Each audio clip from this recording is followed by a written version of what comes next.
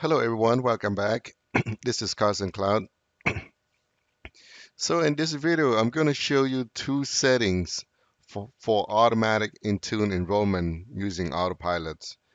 So this video is not going through the deployments of AutoPilot or deploy workstation using AutoPilot, but I'm going to show you just the two settings that you need to enable when using AutoPilot. So now let's get started. So the first setting I want to show you is let's go to Intune here and go to device enrollment. This is the first settings.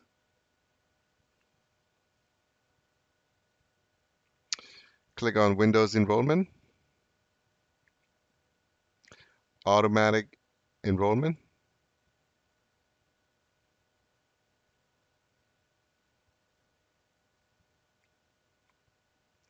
So right here for MD users or MDM user scope, you want to make sure you choose all, or if you want to specify a certain security groups, you can click on some, and it's allow you to add the pilot group or the security groups here. So this is very important. You want to make sure you either select some or select all, and then click on save. That's the first step. And the second step, you want to go into back to Windows enrollment, and then go into under Windows Autopilot program. You click on deployment profiles. You want to click on create a profiles. Let's call this a test. I can leave this as no and click next.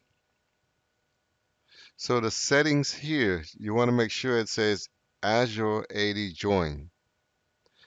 So this is all you have to do. Those are the only two settings that you need to configure for automatic Intune enrollment using AutoPilot. Okay? So this is very important. You make sure it says Azure AD join. So that's it. Let's cover the automatic enrollment using Intune. I'm sorry, automatic enrollments into Intune using AutoPilot. Thank you for watching and have a great day.